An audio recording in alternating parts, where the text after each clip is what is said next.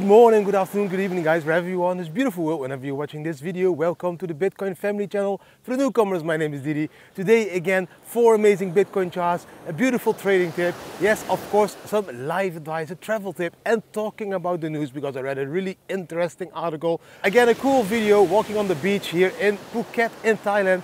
Walking the other side today. Yes, let's do something different. Let's jump into the charts first to show you exactly what is happening. Are we gonna go to 48k or are we gonna go and pull back from this 44k level down below 40k again?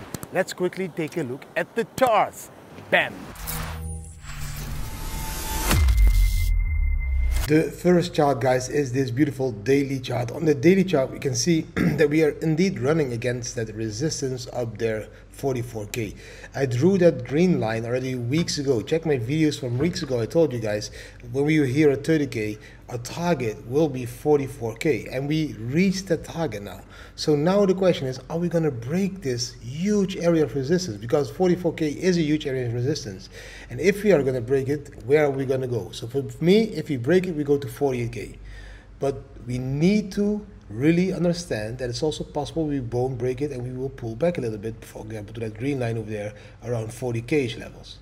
The RSI, we can see we're losing strength. We are going to turn a little bit, so we need to pick it up again, the volume and everything. And the MACD still very bullish, guys. We can see the MACD very bullish. But we need to zoom out to see on the weekly what is happening as well. The weekly, we see also that white line. Again, that's the resistance lines. Look to the left. How many green circles touch that line? That's why this line is so important to break. But it doesn't mean we are going to break it now directly, and that's why I have some other charts that will show you this as well. Here also on the weekly, we can see the RSI just popping above that beautiful 70 level. We can see the MACD still very bullish, nothing wrong. We had that beautiful bottom. Here we have a beautiful structure, a bottom, a higher low, a higher high, a higher low, even a higher high. Where is going to be that higher low? It's going to be somewhere around that line over there, that orange line, 35k. I believe that if we will pull back, we could even pull back to that 35k and then take off to 48k, guys. That's certainly a possibility if you're asking me. Now, if you look at this chart, the Gaussian channel, we've been talking for many years already about this chart. We can see something very interesting as well. On the Gaussian channel, we see that we are mimicking the move that we saw as well in somewhere May there, 2019. In that month, we can see that we went up and broke here in 6 May, I think it was, here that Gaussian channel. And from the moment that we broke that top red line of the Gaussian channel, we took it up all the way here, bam, 100, almost 120%. Huge run. Did that mean that the bull market started? No, we got a pullback. Pullback was also a massive pullback because we took it all the way up from the top here to the wick bottom. That's like 70% pullback. That was the COVID crash, so I believe it should have only pulled back somewhere to the midline of that Gaussian channel, 44%, but that was that retrace. After this retrace, the real bull market started. That was also after the halving in 2020. The question now is, to which area in this bull market do we compare it? Do we compare it to the moment that we pulled out of that red line? So that's here. From there we broke the red line, we went up only 20%, and we pulled back that 20% and exactly to that midline. And is this now the official bull market? Or do we compare this breakout over here from the green line now to the 2019 breakout moment? That's the question. Aside of those questions, we also can see in the charts that pullbacks are very natural in these bull markets. Let's go back a little bit further over here. Here we broke out. This is the 2016 bull market. Look, we broke out of that red line all the way up here, 60% up. And what did we do? We did pull back towards that Gaussian channel again. Here with a dip of 30%, we went up again with a dip of 30%, we went up again with a dip, and went up again with a dip. Most of these dips were 30%. So no matter which bull market we are mimicking or copying, there will be moments we will be pulling back to that Gaussian channel line. And that is why I think it's very important for you guys to keep an eye on the 5-day chart on the Gaussian channel. Because also here, when we broke out the second time, we pulled back to the Gaussian channel. And the Gaussian channel top now is at 30k. So yes, we could even pull back to 30k. I don't believe this. I see 35k as a very good big area of support, but it could be happening. Now, let's jump into some more interesting charts. I don't want to freak you out, guys. I'm still very bullish, but I'm just analyzing the charts, what happened before when we took these huge distances from, for example, the Gaussian channel. Now, let's jump into these charts. This is the first one. This one is showing you the CME gaps that we have at the moment. And the CME gaps, to be clear, around 90% of the CME gaps is mostly being filled. And at this chart we can see two CME gaps. One over here, it's 20k levels. Here, same 20k levels. And we can see one over here, that's a 40k level. We even can see one over here, but that was filled afterwards. You can see that. This one, 40k, yes, I believe we can fill that gap. I truly believe we could pull back to 40k levels. Nothing strange in that. This one over here, 20k gap, I don't believe we will fill this one during this bull market. Maybe in the next bear market, but I don't see us dropping now from 44k with more than 50% to 20k levels. I just don't see this happening. There's too much bullishness into the market at the moment. So this one not going to be filled. This one I believe that will be filled in the short term, guys. Now, next chart. This chart, also very interesting chart, found on Twitter, TA Trader Allen. He's comparing two beautiful fractals with each other. Now, we have over here 2015 all the way to 2017 bull market. In this area, we can see two tops over here. Then we can see a crossover, bearish. The red line is crossing the blue line. This is a 50 simple moving average crossing the 250 simple moving average. We create that bottom area. And then again, that red line, the 50, is crossing the 250 to the top side. Now, the moment that red line crossed that blue line again to the top, we saw a massive run in Bitcoin. And that massive run, don't be fooled, it looks very short period, but it was 2 years, 2016 all the way up to 2017 December, so that, let's say 2018 January. So 2 years. Now we see the same. Double top, bearish crossover, 50 down below the 250, bear market bottom, 50 now crossing that 250 to the top. Will we again see this insane bull market? The price started to react already, same night it started to react over there. Is this going to continue all the way up to 400k, 300k? I don't believe so. I believe 120k levels to 140k levels, definitely a possibility. And I also believe it can take again 2 years, all the way into 2025. So beautiful chart that shows you, yes, it can take all the way to 2025 to reach a new all-time top. And yes, this bullish crossover is an indication that the bull market really started. You should be accumulating Bitcoin, guys. Now, then we have this chart. This chart is the Bitcoin monthly chart, the building momentum. It's just showing you what is happening with the RSI and the MACD. Beautifully showing you that the MACD at the moment, yes, over here we can see crossing upwards, the blue line above the black line. We can see positive bars on the MACD. We can see the RSI increasing towards that we enter the halving. This is the D-Day for the ETF approval. I think it's January. Now, every time it happens the same. Towards that halving, that RSI is crawling up to the dotted line. Here again, towards that halving, crawling up to the dotted line. Then we break that dotted line, that's bull market second part huge run. Then we break that dotted line, bull market second part huge run. If we break this line, bull market second part huge run. And I believe that will happen around the halving again. And I think there will be a massive bull market that could take us even above 100k, guys. Beautiful chart. The last chart for today is this one. Also, again, a confirmation of what we see into the charts. Very beautiful chart. This chart is showing you the short-term hodler and the long-term hodler on-chain cost basis. We can see the orange line is the Bitcoin realized price. The bluish line is the long-term hodler realized price. Now, when the orange line crossed above that blue line, we saw a 12,700% run in 2012 to 2014. When that orange line crossed the blue line in 2016, halving, we saw 4,474% run. When that blue line crossed that orange line in the halving 2020 period, we saw a run of 819% to the top. Now again, the line is crossing. Will that lead to a 400% run or 300% run? If it is a 300% run, we will end around 120k. 400% run, we will end around 160k. But we can see that the line starts to cross again, and that's a very positive indication if you compare it to the previous times that line crossed over there. All huge runs. That were the charts for today, guys. You should be buying Bitcoin. I hope you really enjoyed the charts, guys. Yes, very simple. Let's keep it stupid simple. Just buy Bitcoin. That's the only thing that all the charts that everyone can show you at the moment is keep buying Bitcoin. If you're not buying Bitcoin now, buy Bitcoin at the next dip. If you're not buying Bitcoin at the next dip, buy Bitcoin at that next dip. All the way up to the halving in 2024, you should be accumulating Bitcoin. It's simple as that. It's not difficult science. It's not difficult mathematics. We are nearing the halving in April 2024, and from that halving, if you look historically, we have been going up. Always going up, guys. Yeah, so we went up in 2016 after the halving, in 2020 after the halving, and we will go up after the halving in 2024. 4 years later again, doing exactly the same move, up, up, up.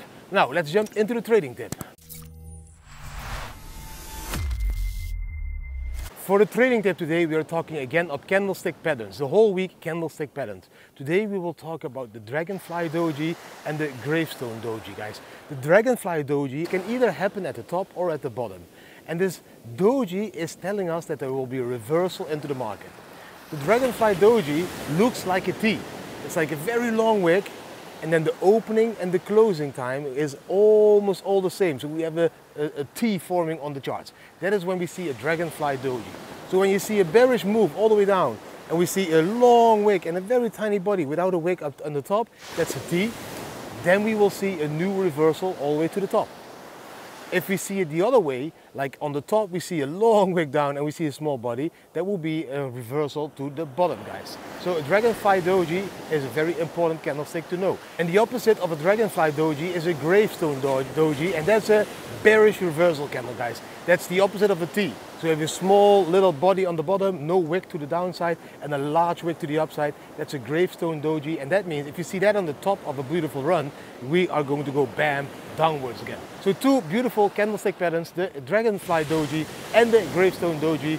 That was the trading tip for the day. Go and search the charts if you can find one of these dojis, and let me know down below if you saw that the trend did indeed reverse. Let's jump into the travel tip. The travel tip is a very important one this time. We even made the mistake like a week ago almost, and a video will be out about that. But that's a family video. If you fly to certain countries, you need to have an onward ticket to enter that country. For example, Thailand or Indonesia, both of them now and then apply that rule. So if you fly from the Netherlands or Portugal or Spain to Thailand, you should have an onward ticket, or like a ticket back to your home country or a ticket to another country. Because when you arrive at the customs, they will check your passport and they will ask you, hey, do you have an onward ticket? I can't see any tickets on your name in the system. And if you don't have that ticket, you might be sent back to the country you came from. I'm going to tell you a story in a bit. If you don't want to have a ticket back, just you only want to buy a single ticket, for example, to Thailand, then the solution for that would be Cheap Onward Ticket. It's a website, cheaponwardticket.com, and you can tell the website, okay, I'm in Thailand, I can only stay 60 days, for example, so I need a flight out of Thailand within those 60 days. It doesn't matter to which country, just book me something. And then it will book you an onward ticket to other country or back to your home country for 12 euros. And the moment you enter Thailand, so that the customs saw, he has an onward ticket, then 2 days later that ticket will be deleted out of the system and you don't have the ticket anymore, so you don't even need to fly, but it doesn't cost you more than that $12. So these tickets are called cheap onward tickets. So that prevents you of being stopped at the customs. Now I have a funny story to tell you about the family, because last year when we flew to Thailand, we didn't need an onward ticket. We didn't buy a ticket back home as well, nothing, we just had a single ticket into Thailand. No questions asked. This year, same thing, no questions asked. So we just flew into Thailand, we didn't have another ticket, no problem at all. Now, last week, Romain and the kids needed to fly to Kuala Lumpur, to extend their visa. I by now have a business visa, but my kids and wife still need to fly out and come back now to be able to apply a non-B visa, which means you're the wife of a guy that has a business over here. So they went to Kuala Lumpur with the forum. Now what happened when they came back, they were stopped at the visa office. They didn't have an onward ticket. And they were entering Thailand again after leaving like just a day before. So the customs officer said, okay guys, you don't have an onward ticket, you're not able to enter Thailand. Of course, I called the office and doing all my visa stuff and everything, but nobody could do anything. So I quickly went online, I booked a cheap onward ticket that took like 20 minutes for the confirmation. After those 20 minutes, my wife told the customs, yes, but okay, we have an onward ticket, but it's a different date. Then the customs looked at her and she looked at the ticket. She just needed to fill the form with the onward ticket, sign it, and bam, 2 hours later waiting, she was out with the kids, of course. And that was like a very exciting moment, of course, for her, because like, oh shit, what now? Do I need to go back to Malaysia? Do I need, like these things happen during the travels. Even we, with a lot of experience, forgot that it is necessary to have these onward tickets. So yeah, it's always a solution. Go to cheaponwardticket.com, you book a ticket that you are leaving the country, and that's all. If you want to do it in a very legal, cheap way, you can also book, for example, minivan services or train tickets from Thailand to Cambodia, whatever. Then you also have a ticket that's taking you outside of Thailand, guys. Many possibilities, but always make sure you have an onward ticket. Let's jump into the next part. For the next part, guys, working that way again, the news for today, really cool news, is that the city of Lugano, which is a Swiss city, Switzerland, Schweiz, der Schweiz, Lugano aus der Schweiz, the city now announced that you can pay all the municipal taxes with Bitcoin and Tether. So from today, you will be able, you pay your government taxes in Switzerland, in der Schweiz, with Bitcoin and Tether.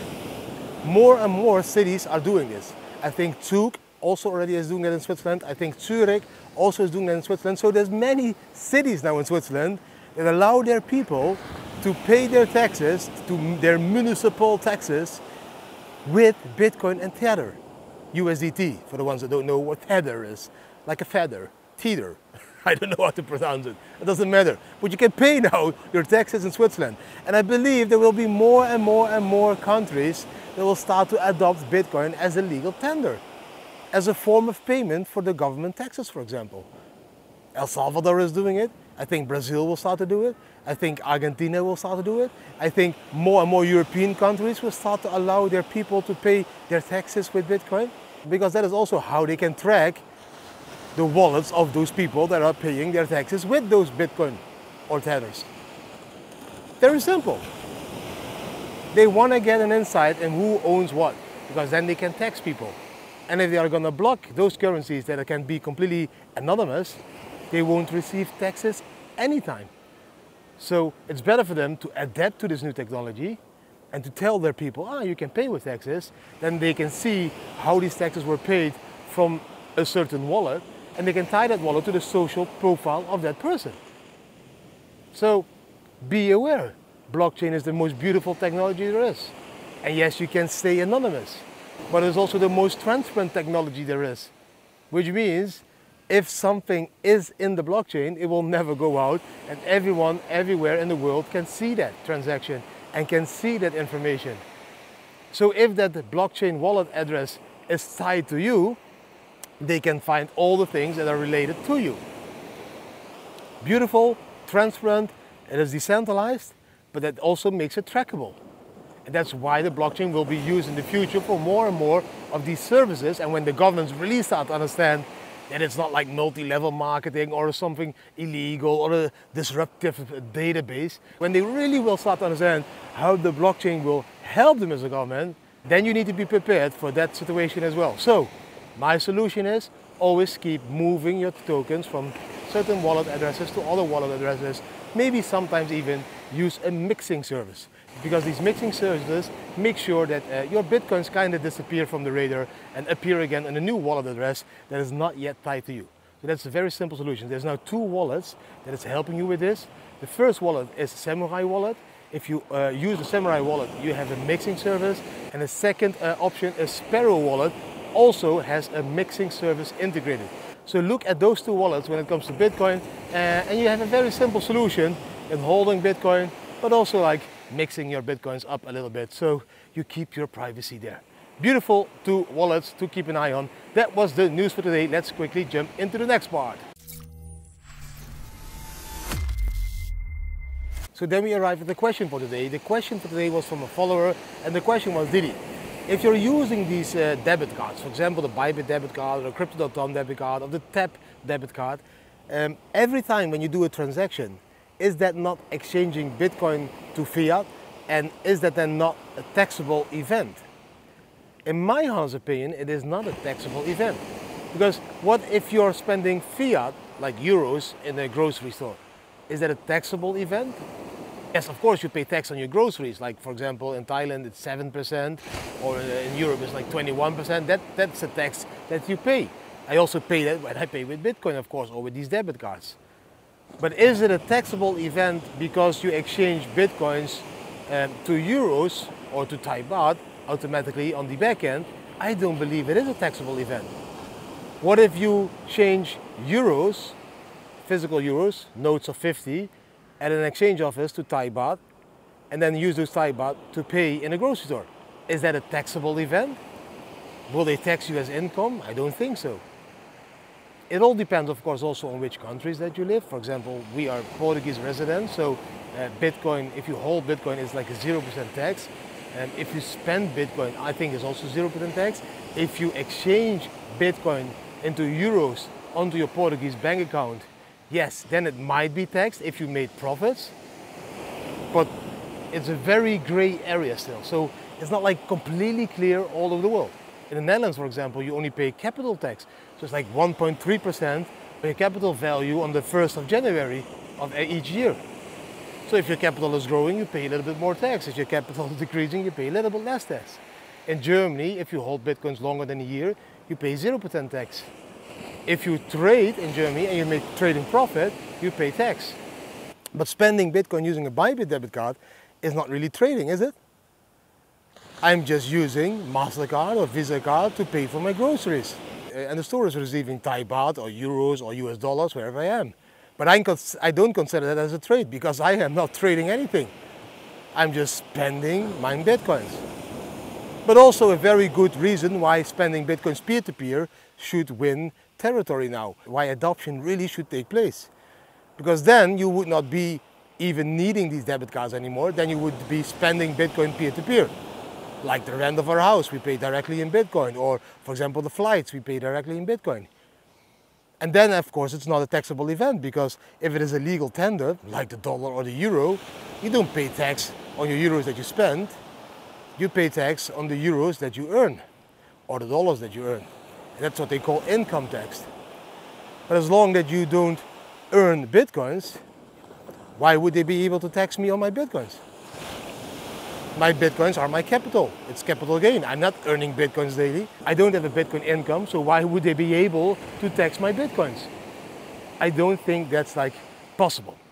For me, Bitcoin is money, peer-to-peer cash, and at the same time a store of value with all the capacities that gold has, but then 10 times better. So it's a gray area. It's very difficult to tell you what is true or what is not true, because not all the countries worldwide already agreed on some kind of rule. There is no rule yet. Everybody still sees it as money.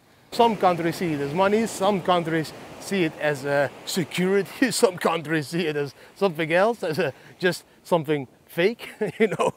So it's a very gray area, but I don't consider using Bitcoin as a payment as a taxable event, aside of the tax that you always pay. And the tax is, of course, depending on your country. I think in Portugal nowadays is 23%, Europe on average 21%. I think Thailand, most things are still 7% or something.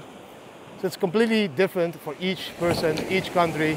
But I don't think that using a debit card makes a big difference. I do think using a debit card is a perfect solution for you to use your Bitcoins worldwide. If you want to have these debit cards, by the way, use the links down below. Bybit at the moment has the best debit card out there. Big waves, guys, you can hear the sound. Bybit has a really good one. I've been using Crypto.com for a very long time. Also using Tap at the moment. Even using WireX again. My wife is using WireX. So we have 4 debit cards, all testing them worldwide. all working perfectly. My personal choice would be Bybit at the moment because it automatically changes all the funds that you have in your funding account into the currency that you need on your debit card, like Taihuttu, for example. So you can appoint the currency that you want to have used first. You want to first use your USDT or your Bitcoins or your Ethereum. You can set those currencies automatically in Bybit. So I really like the Bybit card. Now, let's jump into the next part. The last part of the video, guys, is the inspirational part. And in this inspirational part, I'm going to talk to you about ideas. Bitcoin is an idea. And what does that mean? That means it can't disappear that easy. A man might die. Nations might rise or might fall. But ideas keep living on. Whatever happens to the world, whatever happens to your country, whatever happens to you, whatever happens to me, whatever happens today, ideas will keep living on. Bitcoin will keep living on. The search for freedom will always keep living on because people believe in the idea of freedom. And Bitcoin, guys, is freedom. And not only financial freedom. Bitcoin is also giving you, because it's decentralizing the world, freedom of speech. Freedom in any kind of way. Bitcoin equals freedom. And it's so important that an idea can't be just deleted from the world. Bitcoin can't be deleted from the world. It's a decentralized technology that started with an idea and is now so decentralized that even if they would stop Bitcoin's blockchain, the idea of Bitcoin would keep living on. And probably an improved version in 20 or 30 years again would start to live. Because the concept, the idea of decentralized finance cannot be deleted. It can't be deleted. A man might die, nations might rise or fall, but an idea will always keep living on. That is one of the reasons why I believe Bitcoin so much. It's unstoppable. It's unconfiscatable. It works borderless. It is just a beautiful idea that they can't stop ever again. Because if they want to stop the technology, the idea behind the technology will live on and someone else will create an improved technology. A hard fork, a soft fork. It's very important that you start to understand that Bitcoin is an idea that can't be deleted anymore from this world. It's integrated already in the biggest financial industries worldwide. This is going to take Bitcoin's price to new all-time highs we have never seen before, just because now the international institutional adoption is arriving as well. Those institutions finally started to understand the idea of Bitcoin, finally start to understand what blockchain is doing for the world and can be doing for the world in the future. And because they now start to understand, they start to integrate it into their financial system. Now we, you and me, need to be aware that we don't let them take over the Bitcoin blockchain or any of our blockchains. We should stay in control. And how do we stay in control? By holding or hodling Bitcoins. The more Bitcoins we own, the less Bitcoins will be in their pockets. And the less Bitcoins will be in their pockets, the less control they will have on Bitcoin. Because you need to understand, yes, Bitcoin is completely decentralized, but it also means that those centralized entities can try to buy as much as possible Bitcoins, and by that again start to control that Bitcoin blockchain. You and me need to fight against that. We need to keep that tool that is providing us and the next generations of freedom in any kind of way in our pocket. It needs to be ours. That's why now all the retail should be buying Bitcoin. They should already have been buying Bitcoin when I told them at 16, 17, 18, 19 and 20K. But we can see in the charts that retail is not there yet. It's the whales that are pushing now this Bitcoin price. Why is retail not here yet? Probably because they are now poor as fuck, because the government and the central banks killed them because of inflation. So they killed their bank account because of inflation. So everybody has been spending all the money they have to survive and even created debts to survive. So there is no money left now to invest in Bitcoin. I understand that. But still, every month, if you have a salary, 10 to 20% should go into Bitcoin. Then go a little bit less partying, or a little bit less holidays, or a little bit less other luxury stuff that you really don't need at the moment. You can also do these things in a very cheap way. And then you just hold as much as possible Bitcoins all the way to the top in 2025, when you take your profits and when you can breathe again. And you then play that game again and again and again, so that we stay in control. As long as you use their currency, euros and dollars, they will be in control. The moment you start to use our currency, Bitcoin, we will be in control. It's simple as that. That was everything for today, guys. I hope you really enjoyed today's video. If you did enjoy today's video, then please give the video a thumbs up, share it with your friends and family, subscribe to the channel, hit the notification bell, leave a comment. There is no booty at the end, sorry, but there were some booties in the midst of the video this time. Now, thank you for watching, and I wish you an amazing day, and see you tomorrow again on a beautiful Friday. Bam!